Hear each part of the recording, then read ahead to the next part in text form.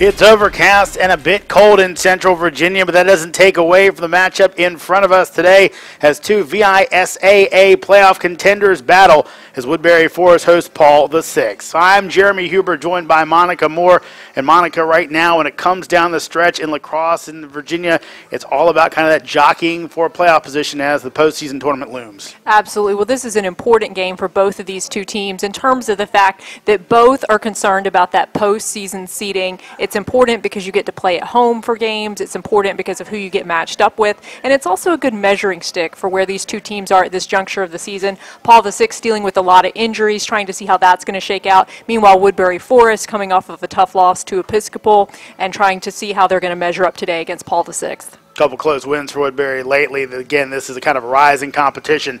Paul VI number 2 in the VISAA rankings. Woodberry Forest number 8. So two very good lacrosse teams right now matching up on the field. Let's take a look at our keys to the game. We'll start with Paul VI. And already I've talked about it, overcoming the injuries. Ryan Lamb dealing with an injury today, as well as Luke Brugel and others for Paul VI. So they're going to need some of their young players to step up today and be able to compete at this level. Also maximizing possessions. That's winning faceoffs, always a key in lacrosse, and also preventing unforced turnovers. You never want to turn the ball over, especially against a team as good as Woodberry Forest. And finally, focusing on the little things. Coaches preach these things all the time, but Paul VI has had a lot of close games this year, and those games come down to writing. They come down to clearing. They come down to that good, strong defense. And so those little things can be big difference makers, as Paul VI has learned this year. Let's go ahead and take a look at our players to watch for the Panthers. We'll start out with the standout, the Virginia-bound Ryan Lamb. Well, Ryan Lamb has had an exceptional season, particularly given the fact that he has been struggling with injuries. The numbers that he's put up despite those injuries have been so impressive, and the fact that he's been playing this year without his good friend Ryan O'Connor, who helps draw some of those defenders away from him. Instead, Ryan Lamb has been a huge focus of all the defenses this year, and so again, what he's been able to do despite that defensive pressure, despite those injuries, really has been very impressive. Of course, also to watch for Paul VI, we go back to the midfield and the defensive side of things. It's Troy Jahelka. Well, Jahelka, he's a 4-year varsity player for Paul VI. He is the heart and soul of this defense, and he can just do everything out on the field. He can take face-offs. He plays the wing on face-offs, and again, he gets that defense organized. He plays very smart, and one thing that Coach Waters told me is this kid never makes mistakes. He is always dead on in the decisions that he makes, and such an inspiration for his teammates. Let's flip it over to the other side. We'll look at Woodberry Forest looking for the upset today. Their keys to this game. Well, first of all, controlling the midfield, always important, particularly when you're expecting close games, but that midfield battle is something we're going to be focusing on all day long, and slowing the tempo. Paul VI has a lot of offensive firepower. Woodberry Forest wants to slow things down, try to limit the number of possessions and the number of opportunities that Paul VI gets to try to take shots on goal. And then finally, a big game from their goalkeeper, Wharton. He's going to see a lot of action today. Again, we've talked about Ryan Lamb for Paul VI, but Paul VI has so many offensive options that Wharton is going to have to come up very big back in cage for Woodberry Forest to win. Let's go look at the players to watch for the Tigers. And it's the guy that we saw last time we were here do some big things, the Richmond-bound Patrick Shea. Well, Patrick Shea is just so impressive. He can shoot from everywhere. His shot's very precise. He is a goalie's worst nightmare because he is so talented. He is really someone who can light up the scoreboard and be a big impact player. Of course, he draws a lot of attention from the defense, so other players are going to have to step up around him, but he really is the go-to guy for Woodberry Forest. And of course, last time we were here, the loss to Episcopal really kind of made his own one-man run to get them back in the game. He's a guy that can rip off goals in bunches. He may need to do that today against Paul VI. The other guy to watch for Woodberry Forest, Monica mentioned him earlier in our keys, it's the goalkeeper, Talford Wharton. Well, again, he is going to see a lot of action today in the goal. We saw him against Episcopal a short while ago. He's very impressive in goal. He can make a lot of these saves. He's going to be very tested. He's going to need to talk to his defense and really get a lot of support from his defense. He certainly doesn't want a lot of one-on-one shots from Paul VI, but again, he's going to have to step up and have a big game today, and he is very capable of making those big stops. Yeah, Wharton, a guy that can definitely raise his level of play. Of course, Monica doing a little double duty today as she went down and caught up with both coaches in this matchup. The first guy she caught up with, the head coach for Paul VI, Bob Waters. Thanks, Jeremy. I'm standing here with Paul VI head coach Bob Waters. Coach, your team has had a lot of close wins this year, a lot of one-goal wins. What do you think has been the reason that they've been able to win those big games? First of all, we would have preferred to have more than one-goal wins, but we're happy that we had the wins. I think it has to do with maturity. Last year, a much younger team, started 3 freshmen last year, so an extra year of maturity. We started 1 senior last year. We do have a couple guys out, and the guys have had to step up. And again, this year versus last year when we had some injuries, guys are stepping up, and I think we just have a little more poise as a team. So we're happy with that. And what do you think the keys are going to be today against Woodberry Forest? Woodbury's always a very well-coached team, very fundamentally sound. So when you play Woodbury, you can't make a lot of mistakes. They'll capitalize on it. They'll have great sticks, transition. We got to stay out of the penalty box, and we have to play fundamental lacrosse. Best of luck today, Coach. Thank you. Appreciate it. And Coach Waters there. Of course, Monica also able to catch up with the head coach for Woodberry Forest, Brian Hemming. Thanks, Jeremy. I'm here with Woodberry Forest head coach Brian Hemming. Coach, Paul VI known for a lot of offensive firepower. Defensively, what are you looking for your team to do today? One of the things defensively what we're looking to do today is force them into taking shots that our goalies have an easy time saving. And we spent the last couple days really working on moving our feet, getting our hands on their hips, and pushing them out to the hash marks. The nice thing about playing on a field that's lined for football as well, you got some great visual references. So I think that's going to be part of it, and also too, I think switching in and out of defenses, going from man to zone, possible shut off here and there, just kind of keep them on their heels a little bit. And I think with the athleticism we got, and we've got some great goaltending with number 4 in there, Talford Wharton. We should be able to give our offense a fair amount of opportunities today so that to have them capitalize. And one thing people are very excited about, the face-off battle. Can you talk about what you expect from that? If you want to talk about a heavyweight fight, this is it. You got Wiley Mendocino, who is arguably the best in the state. You've got their number 11. I don't know the young man's name, but he's really good as well. Arguably, the best face-off guy in the state, and to have both those guys go at it on a Saturday afternoon it's going to be fun to watch. To see what happens and see how both of them play. So we're looking forward to it. Best of luck this afternoon, Coach. Thanks, Coach. Take a look at the starting lineup for Paul VI in this one. A lot of talent on the field right there, Monica. Well, absolutely. We've already talked about a lot of it, and a lot of players going to have to step up today. Another player definitely to keep your eyes on is the goalkeeper, Adam Baker. He is a guy that has so much heart. He plays 10 feet tall, really gets his defense going and back in the goal. He is someone who certainly can stop a lot of big shots. And for Paul VI, dealing with those injuries, and then of course the fact that last night was prom night for the Panthers, so probably going to be some exhausted people coming out to play here tonight. Lots of people going to have big games. Another one on that list is Roman Pugliese.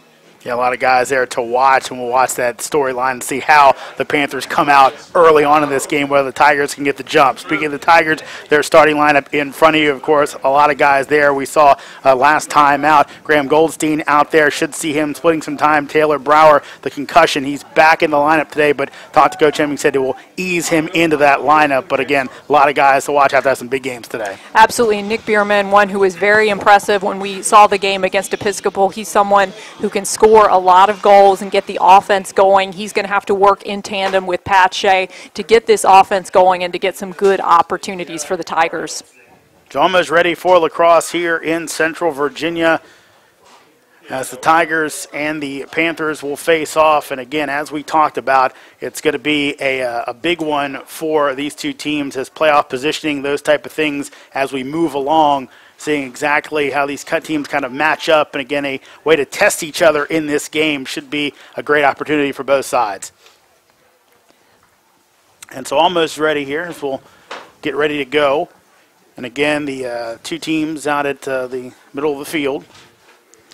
And again, Jeremy, I talked a little bit about it with Coach Hemming, as you saw before the game, but I think the face-off battle, one that everyone is really looking forward to today. Luke Brugel, one of the best in the state last year. He was such a standout, but of course he is one of those players that has been dealing with injury, and it is a shoulder injury. He got that during wrestling season, which is a tough injury for a face-off specialist to be contending with, and so he's really just getting back to form and getting to where he was last year. He's going to be facing off against Wiley Mendocino, another person considered one of the best in the state at that face-off specialist position. And so whoever wins those possessions today is going to be a really big difference maker in this contest because, as we've talked about, Paul VI, they have so much offensive firepower. If they get a run, a streak going of winning those face-offs, they can really put some points on the scoreboard.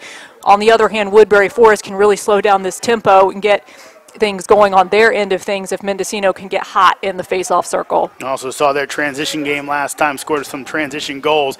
As Monica told you, Bruegel and Mendocino in the circle, and we are underway. Actually going to give this one over as Paul VI will start. So unfortunate turn of events there for Woodberry Forest with the penalty on the face-off, giving possession to Paul VI. And we'll give the Panthers the first opportunity here. But you see some sloppy play. Yeah, Panthers should have really had 2 turnovers, but Woodberry couldn't come up with either ground ball. Now Paul VI will go on the attack. And again, we were wondering how Paul VI would come out today, dealing with injuries, so some changes in their lineup, of course, having prom last night. A lot of guys exhausted coming off of that. That's why the game was changed, was originally slated for yesterday at 4:30. I want to go over top of the crease on the bounce. It'll stay with Paul VI. As closest man to it, Kilbasa. Now a long-range shot by Pugliese trying to test the goalkeeper early on. Seeing Woodberry looking to double anytime when guys go into a shooting motion. Well, absolutely, and a good defensive strategy there for Woodberry Forest. We've talked about all the offensive options that Paul VI has, so having those slides come quickly, disrupting the shooters, gives a lot of coverage to the goalkeeper. And speaking of the goalkeeper, Talford Wharton making a nice save there on a long shot, but a hard one. You see some of these Paul VI guys can really whip it. There was a lot of power, as you said, on that shot. It was a high shot. The goalkeeper read it very easily, had his stick in great position, an easy save there for Wharton. Back out top. Stone had it for a second. Now Patrick Shea, he's the dangerous one for this Woodberry Forest team. Again, really kind of got them back into the game single-handedly against Episcopal. Also scored a few late goals in their last game, a closer than anticipated matchup against John Paul the Great. Well, Shea has such great speed, such great stick work. You have to keep track of him at all times, and you see he's being defended up top there by number 22, Troy Jahelko. We've talked about him as one of our players to watch. Looking for the dodge there, Bierman. Again, he had a good game last time out and had 4 goals in that Episcopal matchup, or one of their games they've seen lately against the top team. Shea looking for a dodge, nothing there. He'll bring it back out, and they'll restart the offense. And every time Shea getting the ball, again, Jahelko right there with that long stick, trying to cut him off, not give him any good angles or lanes towards the goal. Play by Whitworth to keep it in, and again, the Tigers taking a lot of time. We talked about tempo would be key. They are making sure they're going to get their best shot before they give this ball up. Well, a very smart strategy. That shot, his angle just off. They'll keep it with Woodberry. See, I thought they were going to keep it with Woodberry. They will go ahead and will keep it with Woodberry. I thought they were going to give it over to Paul VI, but the referee says no. Nice pass in front, and the shot attempt goes by. I think a nice play by the defenseman on Bierman, and the Panthers will get possession. Nice job by Paul VI backing that up.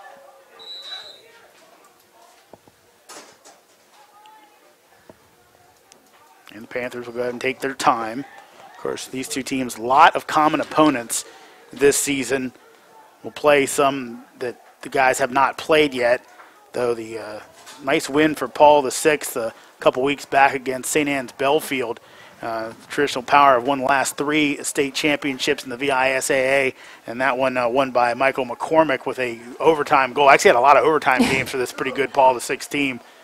Well, absolutely. That has been something that has certainly been, as I talked about before the game with Coach Waters, it has been a defining point of their season. They've had those close wins, and as you heard him say, he wishes that they had been able to win those games by more, but you're always happy when you're able to pull out those close wins. But, of course, they've been on the other end of it, too. That game against Georgetown Prep, a lot of people thought they should have won it. They lost on that last-second goal. Wide shot there. Will stay with Paul VI, as letting one go was Grimes. Grimes headed off to VMI, or at least committed to VMI. And Paul VI, you're seeing they're not afraid to take these long-range shots, which, of course, you sacrifice a bit of accuracy on the long-range shots, but they are a very talented offensive team. And Lamb with it. Of course, we've got the eye on him. Was all-state player last year, all WCAC in the Washington, D.C. area, one of the top lacrosse conferences, and headed off to the University of Virginia, of course, dealing with that abdominal injury. Well, and he's someone who has just dealt with injury and adversity his whole career. Another great save by Wharton there on the close shot by Williamson. And then a low shot there. You saw Wharton go to the ground, keep his stick down low to make the save.